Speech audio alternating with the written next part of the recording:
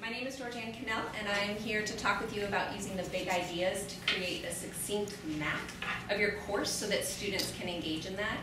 And, you know, the title is Unburdening Curriculum, and so I really streamlined and unburdened this course so that you guys could get the maximum amount of working time today. If you didn't bring your syllabus today, don't worry. If you're coming next Tuesday, we can start from that point then. But there will be some work time today interspersed in between this, okay? So, our learning targets for today are going to be that you're going to be able to conceptualize how your big idea can help with your course redesign, but like specifically what you're going to walk away with today is you're going to be able to demonstrate the linkage between an activity, learning target, and a big idea by filling out part of a learning progression. Okay, so, and if that sounds like gibberish, don't worry, it'll make total sense in a little bit. So before we get started, we should think about what it means to unburden, and I have a title here, and this is actually the title of the paper by Lucky et al., Less Teaching, More Learning. And the idea is that we're allowing students to go in depth into a fewer number of topics versus the more traditional breadth that they receive. And when we look at the literature, it's actually a really shallow, a really shallow literature base. So in terms of what we see in the literature for empirical data, there's really not a lot out there. There's two solid studies, one of which is a 10-year longitudinal study by Lucky et al. That looked at non-majors biology. And that was really a pivotal paper that connected increased learning gains and positive course reviews with unburdening. And so they streamlined their laboratory sequences. The other paper, which is also pivotal, is by Schwartz et al. From 2008, and this was a very large study. Over 10,000 students were involved in this. Just in the United States, student high school content was looked at, and if they went into depth for at least a month into one of the content areas versus a traditional breadth series within biology, chemistry, or physics, then they were considered to have had depth. And those students that had depth did better in college-related courses. And so there's all sorts of follow-up work there that needs to be done, but this is definitely an area of research that needs to be, it's very, very weak, I would say, at this point. So you might be asking, well, why the fuss? Why are we talking about unburdening? Why all the fuss is because in order to create a really effective active learning classroom, you need to unburden. It should be a part of what we're doing in creating time for active learning activities, and there's a huge literature base for active learning. Okay, but specific unburdening, it's not the case in higher education. So that's what that looks like. What we're going to do right now is I'm going to model one of the student-centered activities, and I'm going to model a couple of these today. The first is that I want to get an initial ideas check, and so I'm going to give you a prompt in just a moment. And what you're going to do is you're going to think about it individually, you're going to write about it, and then you're going to come up with some sort of a summary based off of the prompt, and we're going to do a parking lot. When you're done, you're going to come up here and park it up on the board. Okay, so for a small class, this is a great way for students to report out. For a large class, not so much. So when I have 180 or 90 students, it's obviously too much for that. So for a larger class, what I would do is I have them in fixed groups, and each group reports out to the discussion board. And so I'm up here, and I can see them report out, so no one's like getting up and moving, and it's not crazy. Okay, so you ready? What would you consider a smaller class? 30 or 40, is that small? Yeah, probably closer to 30. Yeah, 40 might be a little crazy. I would put them in pairs and have them report out in pairs in a class of 40. Okay. Yeah. So here we go. Think, write, post. That's my variation on this. So I'm going to give you 10 minutes, and I want you to think about if you had 2 hours to impart the love of learning within your discipline to a group of students, only 2 hours, how would you choose to spend your time? Would you lecture core content? Would you immerse into a relevant issue or within your field? Or would you do combinations of that? And this might seem a little bit daunting, but I'll let you know that I forced myself to do this. And I sat down in my office, and it took me about 10 minutes, but I thought, okay, what is the crux of my discipline? What would be super exciting for students to get their hands wet in? You still have the constraints of the classroom, and you don't have a big budget. Okay, so I'm going to give you 10 minutes. The work that you do right now will be really important for the rest of today, and then also for Tuesday, next Tuesday, okay?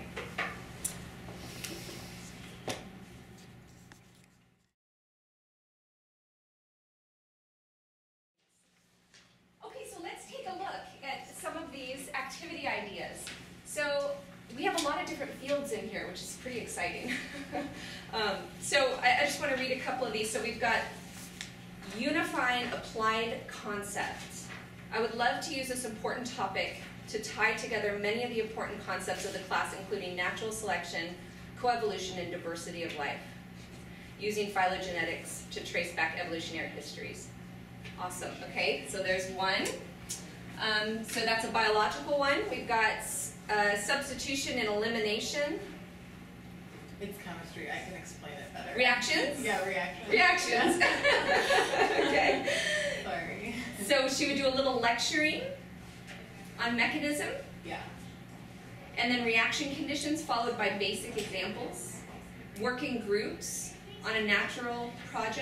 On a natural product, finding the substitution eliminations in them. And then showing the overall, and then showing the overall synthesis and where that actually applied it. Yeah. Sorry, Awesome. I couldn't all fit it on the post. Oh, that's good. I know, right? I almost said, like, can I get a bigger post-it? Okay, and then a topic of variability and diversity in human societies and ways they interact with the environment. Specific topics, discussion about the agricultural revolution, progress, or the worst idea ever. Awesome. Just read a couple more here. Culture, music, art, festivals, and folklore. Contributions made by cultures and individuals best understood in the original language. Useful basic vocabulary to allow for intermediate communication skills. Okay, so you got some ideas of some of the activity ideas up there. When I sat down to write this, I challenged myself to think of something new. I have about 15 activities that I use in a non-majors biology course, and I sat down and thought, okay, you know, what is something really new and exciting that I could do in class? And I'm just showing you this because I want to show you some of the scaffolding that's involved in creating in-class activities, because I think that might be useful. So, engaging their senses, preconceptions, and metacognition, those three variables seem to be particularly important for learning. So in this example, I would have laminated cards with an array of local organisms from Lake Whatcom, so something local that they can relate to. Something tangible, so like the cards that you can actually feel and move and see with like some gorgeous organisms on them. And then the first thing I would do is elicit preconception. So basically learning is addressing your own preconceptions, right? Getting some information and then going back and readdressing those. And that basically is the job that we have, is to address students' preconceptions. And it's not something we do in a traditional dissemination format. And so active learning classes allow us to do this. And all of these activity ideas here, you can incorporate preconceptions into. So how that would look in this example is I would have them line up their species from most to least related using one particular organism, and then document their list and the criteria. You know, why are these two more related to than these two? And so hopefully they would tell me things like, well, they look really similar, you know, or things like that, okay? And maybe they would mention something like DNA. Then I would do some direct instruction. I would do 10, 15 minutes of lecturing. And then this piece is really important because if we don't ever have students confront their preconceptions, they don't ever truly learn. And when you survey students after they get out of college, a lot of the times that's what we find is that those preconceptions that they've had since they were little, they have just stuck. So the metacognition piece is, okay, now go back and change that according to what I just explained to you, and think about that and what is your reasoning for doing that. So basically what we do in class is not just dissemination of information, but it's preconception and then address the preconception. So it's just over and over and over again. That's what we're doing over the course of the quarter, is preconceptions and metacognition. So, and then I have some other stuff down there, but you might just make a note because this activity that you wrote up here, the notes that you have, those are going to be used when you're making your learning progression. So you might just make a note that if you want to develop your idea further, that using those three, it would be a really good idea. Okay. So here's the good news. We have more than 2 hours. We don't get a semester, but we get a quarter. So let's create activities and course designs that allow students to use discipline-specific knowledge. Because, for instance, in the study that was done by Schwartz et al. With the high school, right, with the high school Unburden curriculum, those students actually did fewer topics. They covered fewer topics in their high school curriculum, but they did better in college-related courses. And one of the hypotheses behind this is that we need students to actually use the information that we're giving them. They need to be immersed in the field for a good amount of time to be able to use discipline-specific skills, right? And so that's where active learning comes in, is they're going to get a chance to actually use discipline-specific skills. And if they do that in one area, they hopefully will be able to transfer that to other concepts. And there's only a couple of studies that have shown that, but again, it's a very weak field in terms of research. So go into that, please. So here's the exciting thing, and the thing that no one told us when we first started teaching, that we are not just disseminators of information. Mocks should not be intimidating. Flipped classrooms should not be intimidating, because we are not actually just here to disseminate information. Our jobs are much, much bigger than that. We are actually the master designers of our course. And so what we want to figure out is, how are we going to design our course so that we can fit in activities like those that teach students to immerse themselves in our field. And the first step to that is figuring out what the big ideas of your course are. Now, you guys probably have on your syllabus, chapters that you follow or modules that you're using that give some framework to your course, right? And so I've done this for Bio 101. I've given a lot of thought to this. Textbooks are so misleading because they cover absolutely everything, and following those step by step often leads to a ballooned course load, especially for biology, where the amount of knowledge just continues to balloon and balloon and balloon. And so, just as an example, I know you can't see the fine print, but the description is really important. These big ideas, they're bringing together these various concepts and isolated facts. They're making meaning of those. So that's what we want our big idea to be. So my first module is chemistry for biologists. So we're looking at matter is composed of atoms. Atoms bond to form molecules, which make up cells, the smallest unit of life. The way in which molecules interact and move influences cell functioning and cell-to-cell communication. So you can see that the grain size is pretty big there. Okay, so this is the biggest grain size of the class. For today, our big idea is unburdening the course. And then our learning target was actually being able to relate an active learning classroom to big ideas. Okay, so you can do this for anything that you do. So what I'd like for you to do is use your activity. And if you need your sticky note back, you can grab it if you didn't write anything down. And I want you to create a big idea for that activity. Okay? So what big idea does that activity fall under? And that big idea, it will be a rough sketch. This is obviously something that takes a long time to develop, but we're just getting an idea here. Big idea, bless you, goes in the red circle up top.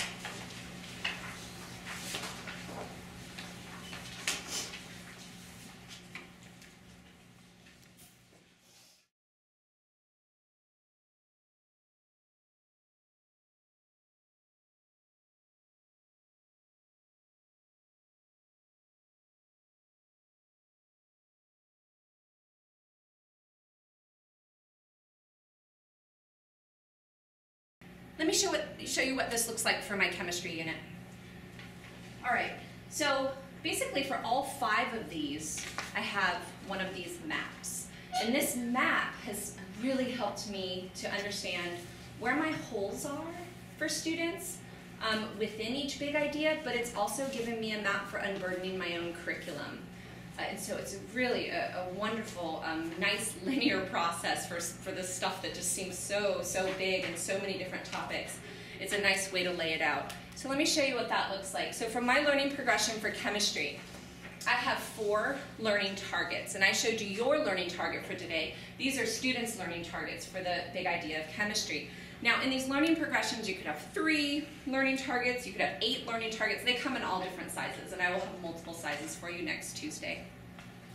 So let me show you what students are doing here. So my big idea, chemistry for biologists, I read you the description. Let me just do the first learning target. So I've got the size, shape, and polarity of ions, molecules, and compounds affect their function. So that fits in with the big idea of chemistry for biologists. So now using your activity, we're kind of working backwards here, but using your activity in your big idea, I want you to come up with a learning target. So what will What does your activity address specifically within that big idea? And that goes in your learning target space. Are these learning targets sequential or are they comprehensive? Great, good question. So these are sequential in my course. So we start with the one on the far left and they move up, up, up, up. So they're arranged in this arrangement because they're showing a sequence. You can see on the far left is prior knowledge. That's everything that they're doing in previous modules, but stuff that they're also doing out of class before they come in and they get ready for the first learning target. Everything at the end is what this is going to tie into in the course later on. So it's a timeline of sorts. And it's really helpful, at least in the field of biology, to be able to see that mapped out time-wise. The learning targets, the grain size, that's often a big question about these learning progressions, and that's like, well, how big do I go there, right? It's like, well, I could combine 1 and 2 into one learning target. We'll work a little bit on that next Tuesday too. At this point, get something down, something that relates to your activity that falls under your big idea. So, how do we know that our students have actually met these learning targets? That's the next thing we're going to talk about. Okay, so let's go back. All right. So Anu was asking a couple of questions about the targets themselves. So the targets themselves, the key here is that they are a subset of this big idea. They are the main ideas underneath that big idea. So they're nested within the big idea. But they're not necessarily nested within each other, and as you were suggesting, they don't necessarily need to be linear, but they absolutely positively have to be measurable, because you need to know whether your students have gotten that learning target or not. And so the depth of your class, so we need to have depth. If I don't have time for adequate depth in all of these, then I need to be getting rid of one. I need to be rearranging things, is the idea there, that we'll work further on next Tuesday. But the idea here is that, okay, well, size, shape, and polarity of ions, molecules, and compounds affect their function. What am I going to do to have students understand this? I'm going to disseminate some information, for sure. I'm going to have them do a ton of work out of class. They're going to watch online videos. They're going to do some reading. They're going to report to discussion board. They're going to take quizzes. But what are they going to do in class where I can really help facilitate the meeting of preconceptions and metacognition? And that is the list of student-centered activities. And you guys have this just for reference, you know, when you're doing course planning or if you're wanting to make your classes more active. This is, right now, I'm a Catalyst faculty on the Change at the Core. It's a STEM education initiative out of the National Science Foundation that we're one of 8 universities in the nation actually doing this. There's a $2 million grant that Western has. And we're training STEM faculty in how to do this basically and make active learning classrooms. So this is a running list that we've been compiling for about a year now with sources and also explanations on how to do the actual activities. So I consider this an awesome resource. When I'm thinking, okay, we really need to do a little more natural selection, what do I want to do there? I will start flipping through this and thinking, okay, yeah, that might fit. Yeah, it might be a good idea to do that. I'm already doing a guided inquiry activity, but you know, maybe I should do an ABCD card, or maybe I need to do exit slips today. So this is like the stuff. This is the depth that you're doing in your classroom. So it's a really good resource. We're not really going to use it today, but I want to refer to it because that's actually what happens underneath your learning targets. So it needs to be measurable, and we need to know what we're doing for depth. So right now you have your depth and your like kind of loosely formulated idea for an activity. That's your formative assessment. So that activity that you posted up here, that goes right there. So you're going to transfer that down. And for me, for my learning target of molecular polarity, I have an activity, a guided inquiry activity on osmosis. I also have them do a bunch of other stuff. But that's my depth in my course. That's where they're actually literally wrestling with preconceptions and addressing it with metacognition. So what I want you to do is copy your idea down, just a quick thing here, but then go back and how are you going to know? How is this going to be measurable? For today's is measurable for me because I'm going to be able to walk around and see that you have one whole column filled out on your learning progression. For these students, I know they're going to be able to do this because I'm going to evaluate these guided inquiry activities, and I actually gave you a copy of that guided inquiry activity in your handouts, you can see what one of those scaffolded activities looks like. I know it's for biology, sorry. But that's what they're going to give me. They're going to be able to assess the polarity of ions, molecules, and compounds. So if you just want to take a minute and write success criteria for your activity. Yep. This is your formative assessment. So that goes right there. And how are you going to know they did that activity well? That's your success criteria. That tells you if they met their learning target or not. So the learning target is what we have on the yellow slip. So this is the formative assessment. This is actually your activity. The learning target is what this is nested under. Okay. So the goal is for each learning target to have a formative assessment. Yes. And every formative assessment must have one activity. Or Yes, more. or more. And they all have success criteria. So you have explicit success criteria that you know if they have met their learning target or not by participating in all these activities. Now the learning target may have multiple concepts, so is it all right if the activity takes just one subset Oh yeah. of the learning target? Yeah, and sometimes with these, like, oops, I don't know what happened there. Sometimes with these, I will have, like for my entire chemistry one, I will have one activity that I use here and here. So that one activity incorporates multiple learning targets. For other learning targets, sometimes I don't have a guided inquiry activity, but I do things like A, B, C, D, and think, write, pair, share, those kinds of things. So you can have an activity that just targets one learning target, or it can span multiple learning targets, which I really, really like because what it does is it forces them to think back to previous learning targets and tie those into future learning targets. So when I'm creating activities, I'm oftentimes incorporating as many learning targets as I can. They end up being long, and I kind of break them up a little bit, but under the same theme. So like Carrie's suggestion with malaria, tying in multiple learning targets with malaria. For this, I use hyponatremia and dehydration, and so I'm able to tie in multiple learning targets under a common theme. With just one activity. One activity. How do they have a background or is the activity, part of the activity is to give them the background? Yeah, so in the example I gave you, there's not a lot of background in it, but in most of my other ones, there's quite a bit of text that they're actually reading, and they're getting background. But before they come into class, it's not on that one, but your gray boxes, they're doing an online lecture. They're doing about 3 hours out of class per module.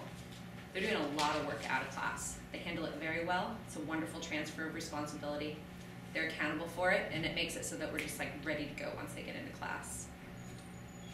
So that we can actually do things like these kinds of special topics to tie in the learning targets. Your classes aren't shorter, are they? No. Because there's more work to do outside. Yeah, no, but one thing that I have changed that I really, really like is I've left the 50-minute class model, and I like the hour and 20-minute. When you start having an active learning classroom, having a larger block of time to be able to both disseminate information and complete an activity for one learning target is really, really awesome. 50 minutes, super hard. I tried that for about 2 years. It was really hard. So you actually changed your class times? I did. How do you do that? I just asked the chair. Oh. And I didn't even know it was like something that was available to me. I just ran into her in the hall and I was like, you know, it'd be really great if I had more time in class. Okay, let's do that. Okay, let's do that. And the other thing is that this movement towards active learning and unburdening classrooms and having more of a scaffolding for classes is moving out to the rest of the departments. Right now it's kind of centered in STEM education. There's a lot of movement, a lot of activity, a lot of money. But that's going to be, in the coming years, moving out to other departments as well. And already, all of the department chairs and all the deans are on board with what's happening with the C-Corps project. So there's a lot of support within departments. So if you go to your chair and ask, I think you might be surprised at the kind of support you'd get. I was. So why don't we do this?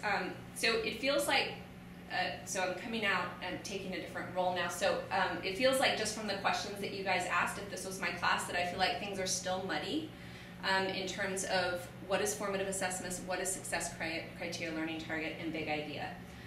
And so I could do something like in my class planning, I could plan out an ABCD card to see where people are on that. Or I could just have them probably just pair and share. And so I would ask you guys, if you don't mind, to pair up with someone and explain the relationship between formative assessment, success criteria, learning targets, and the big idea. I think that's just what she's describing, yeah. So for discussions, you can also use ABCD cards. I don't know about you guys, but sometimes my discussions in class go like that way.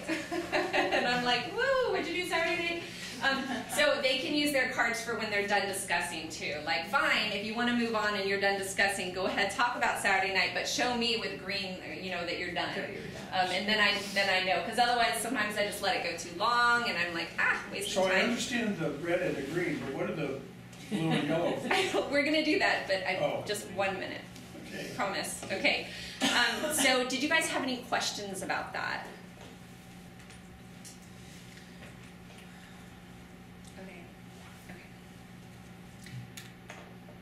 I guess formative assessment, but you've given us a bunch of examples of how to do it. I know, but I really didn't explain formative assessment, and I'm sorry, I'm trying to use the jargon that you're going to hear without using kind of extraneous terms. But if we just go back to this for a minute, so formative assessment are low stakes assessments where you're getting feedback. The best kinds of formative assessment are the kinds where you're getting immediate feedback. And that's what the ABCD card does for you. But other assessments like the scratch quizzes where they keep scratching until they get the answer right, those are very fun environments for students. And they get immediate feedback and you get immediate feedback, and it's just like a win-win. Are these graded? Uh-huh. Okay. Yes. So all, low stakes. Yeah. Low stakes though, yeah. So when they miss something, if they scratch and they don't get it right the first time, they lose half a point. It's like, how do you record all that in a English class? They add up their scores. I don't have them with me. My TA has them, but they on their scratch sheet they add up their score. So it's just like group number and score, and then in the grade book I click on like group 8. All the people are there, and you're just like 8 or 9. So you enter the scores right away. It's very fast. It's very easy. And how do you get scratch cards? The department orders them, and they're awesome. They're called IFAT, and they are cheap, and they are the easiest thing to add to your class, and they are so easy, and they are so fun, and it just is a really fun environment. And I don't even print quizzes. I just do slides. You know, you put a question up there on a slide, and they start scratching. You could do it in pairs.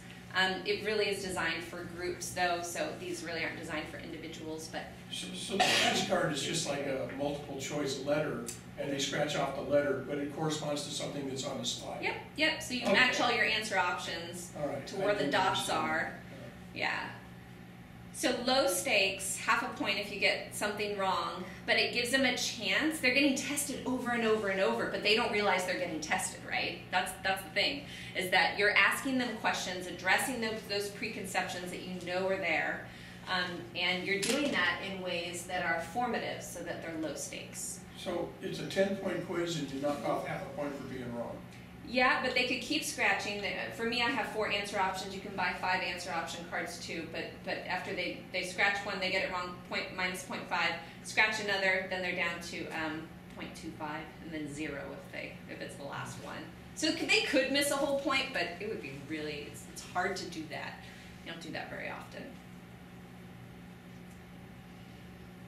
Okay, so that's formative assessment.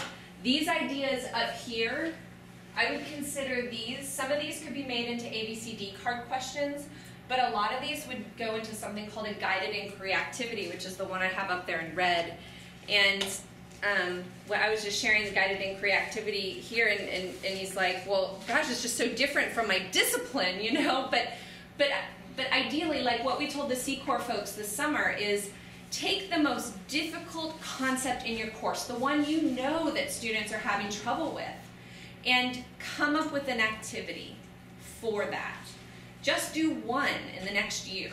And then do everything else the same. Maybe throw in some ABCD cards or something else. But come up with one of these scaffolded activities where the intellectual leaps are short.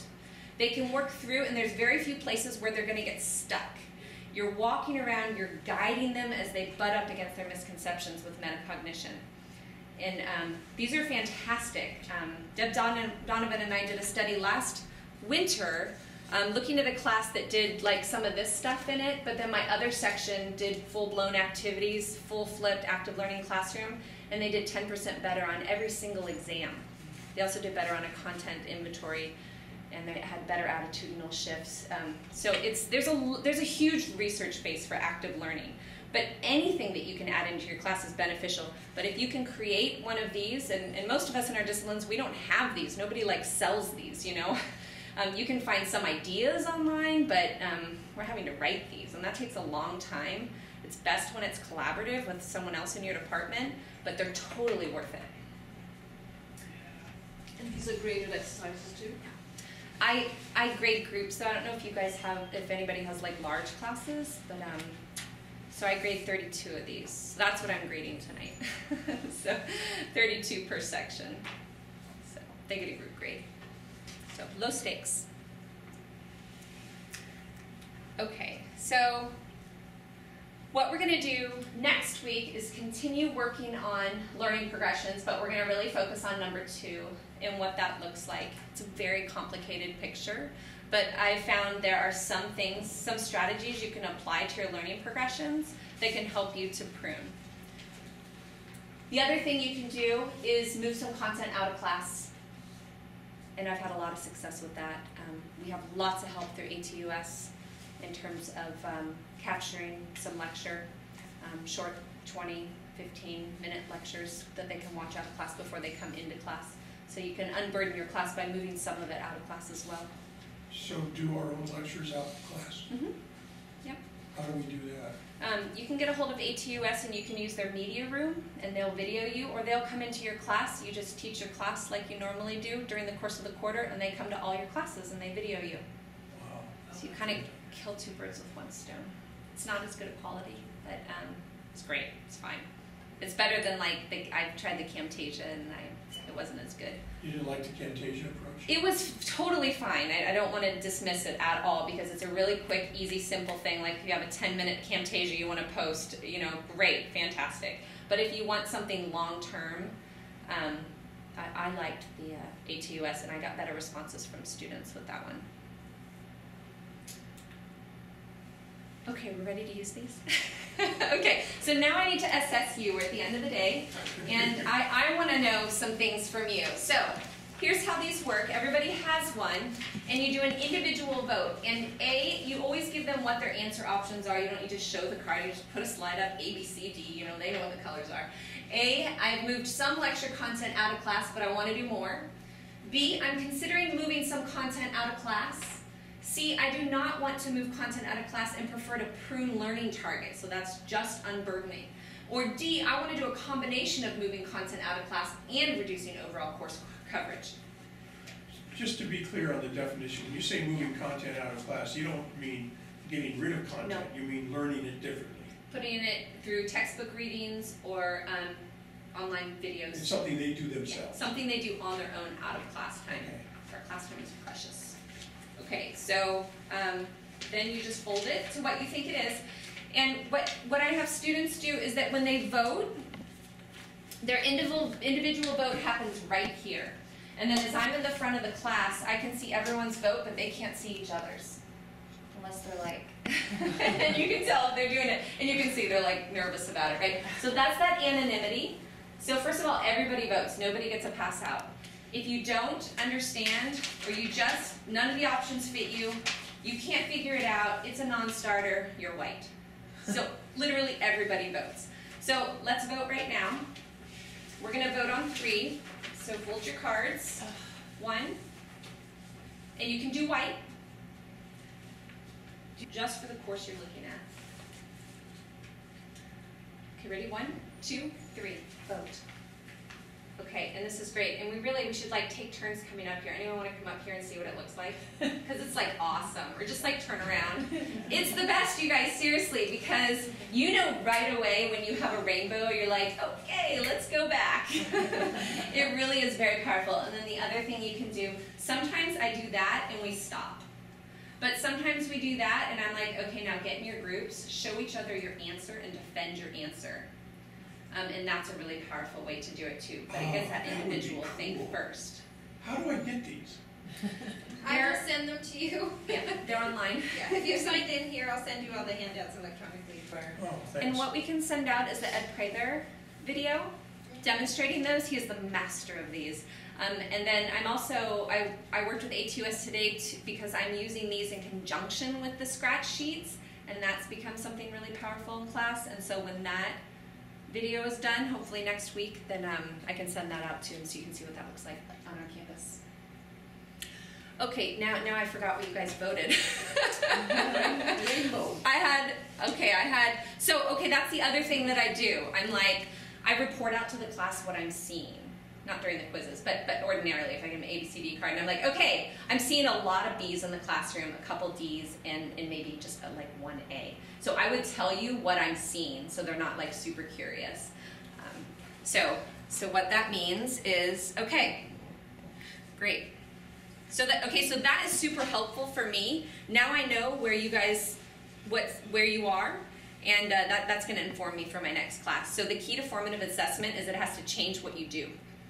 You can't just do it and walk away. So it has to actually inform you for your future, whatever, clarification lectures or whatever activity ideas. So that informs me. So let's go back. We're at the end of our time together. Let's go back and look and see what we have done today. So I talked with you guys about learning progressions using the big idea to develop learning targets, success criteria, and you have the beginning of an activity. The learning target for today was that you would demonstrate the linkage between class activities, learning targets, and big ideas by filling out a learning progression. So how did we do?